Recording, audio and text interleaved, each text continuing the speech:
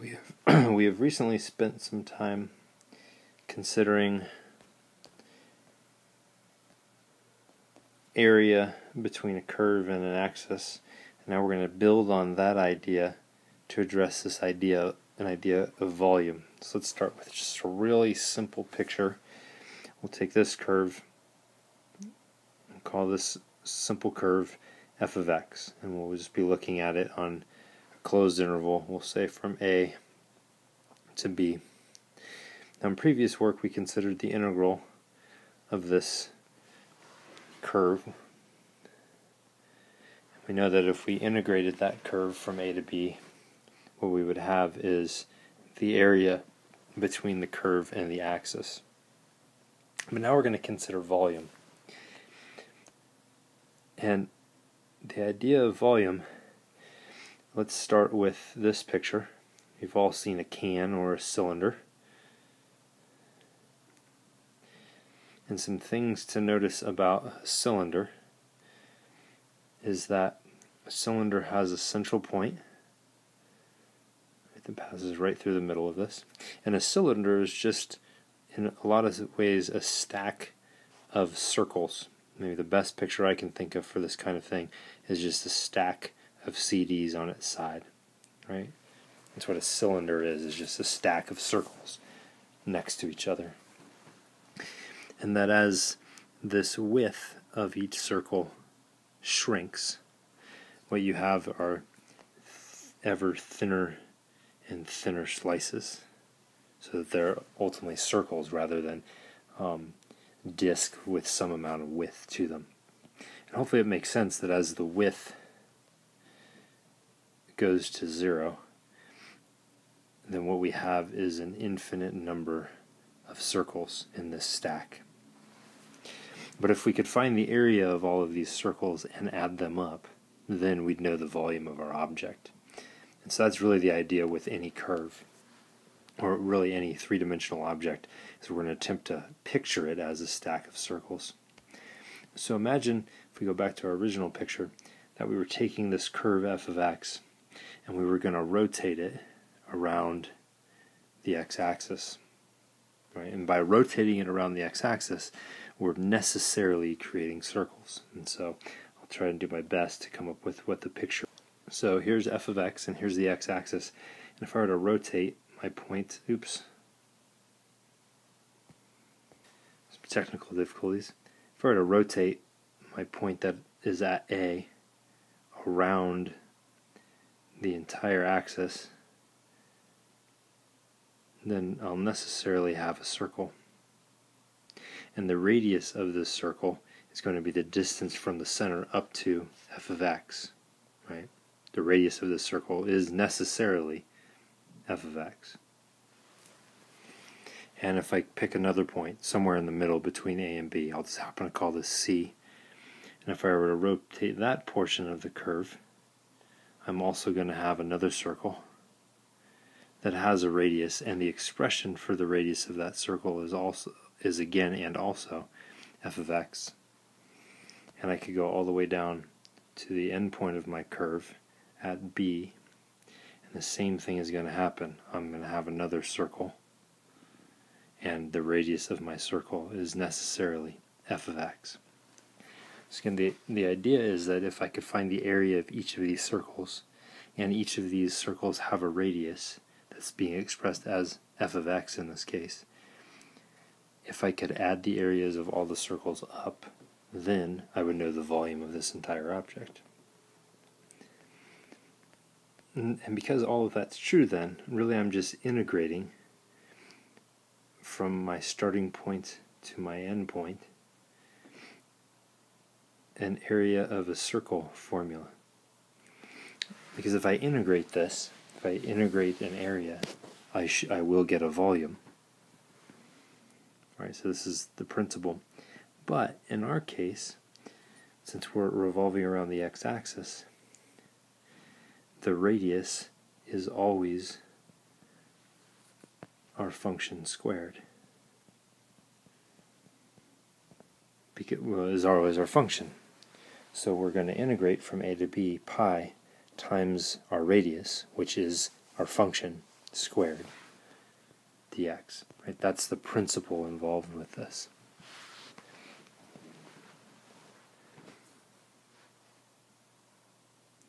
Now, there's another idea embedded in this. So this is the name is called the disk method. We're just thinking about some three-dimensional object as slices of disks or circles. Now, the other situation is you could have a curve. I'll just draw the picture without the axis that looks something like this. But then that curve has something else below it. Another curve. And so what's happening is this area is being revolved around some axis of rotation. At first it's typically the x-axis, but we'll move it around, but the idea is still the same. And so notice that if I were to spin this around, I'm going to have an object. If I take my outer curve, I'm going to have an object that looks something like this.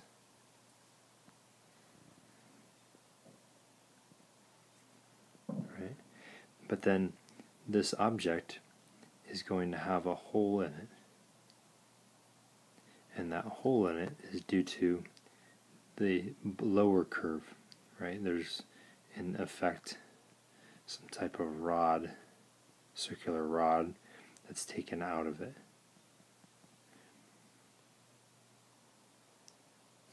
And so this is called the washer method just because there happens to be a hole in the circle, just like a washer. But the idea is still the same. We're going to integrate from our starting point to our ending point. And there are two circles, right? So there's the circle before everything is taken out.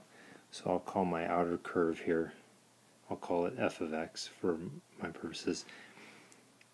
And so that creates a huge thing.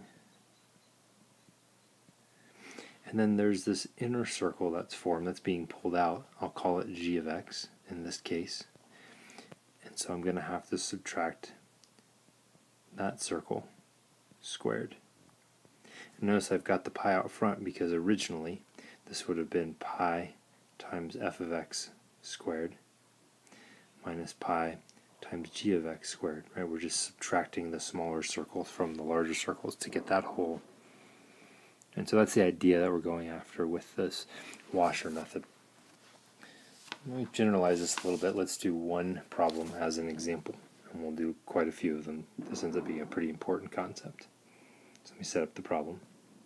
So in this first problem, I've got a figure that's formed by taking the line y equals 2x.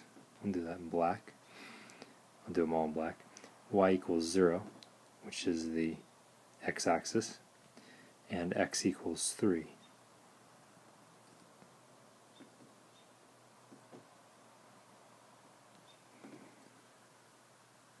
Eventually these are going to meet up, and I'll have a triangle. Let me just fix this so it actually looks real. There's x equals 3, there's y equals 2x, and this area here is being rotated around the x-axis. So I've got my picture, and if you need a little help in seeing this, when we're done, we're going to have an object that looks something like this. And so we want to find its volume. And hopefully you can see in my picture that this is just made up of lots of circles, and the radius of the circles happen to be shrinking. Now the first thing I need to do is I need to see where my object starts. So it's starting at x equals 0, and it's stopping at x equals 3. So since I'm rotating around the x-axis, this means that my circles are arranged horizontally. And since my circles are arranged horizontally, how I'm thinking about the object at any rate, then everything will need to be in terms of x. Right? If my object was maybe standing vertically and I was thinking about it that way, and I was looking at it in those terms, then I would need to think about it in different ways. So Since I'm thinking about this as circles arranged horizontally, I'm going to integrate from 0 to 3. And it's always the area of a circle that I'm integrating because all my shapes are circles. And so it would be pi times the radius squared. Or the radius, I'll sketch it in red, is the distance from my axis of rotation, which is the x-axis, to the top. And in this case, that will always be 2x everywhere along this curve. So my radius is 2x. And since the formula for area of a circle is pi r squared, what I'm going to integrate is pi times 2x squared dx. I'm going to clean this up just a little bit. So I'm going to integrate from 0 to 3, 4 pi x squared dx. And we've done quite a bit of integrating, so we know that when we integrate this, we'll get 4 pi thirds x cubed from 0 to 3. And when we evaluate this, we end up with, what's that, 36 pi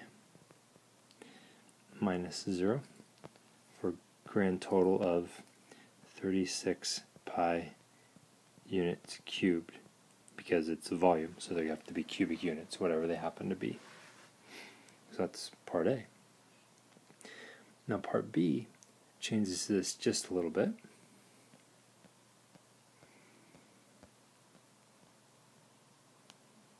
In part B, our axis of rotation has changed. It's now the line y equals 6. So my picture is a little bit different. Instead of rotating everything down here, I'm rotating everything up here along this horizontal line. So that changes things. It's still 2x, and it's still going to 3. So my basic shape is the same. But instead, I'm going in this direction when I rotate it, so that when I'm done, I'm even sure I can draw what this might look like. It's going to look maybe something like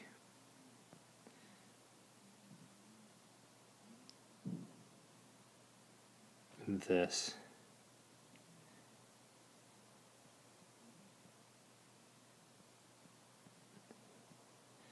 And be rounded in some way, shape, or form.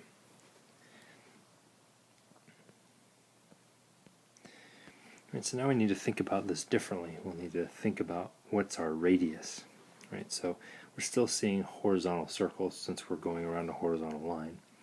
So we're still going to integrate from 0 to 3. But the issue is, how do we express our radius in this case? So let's just sketch it in a little bit. The radius is from our curve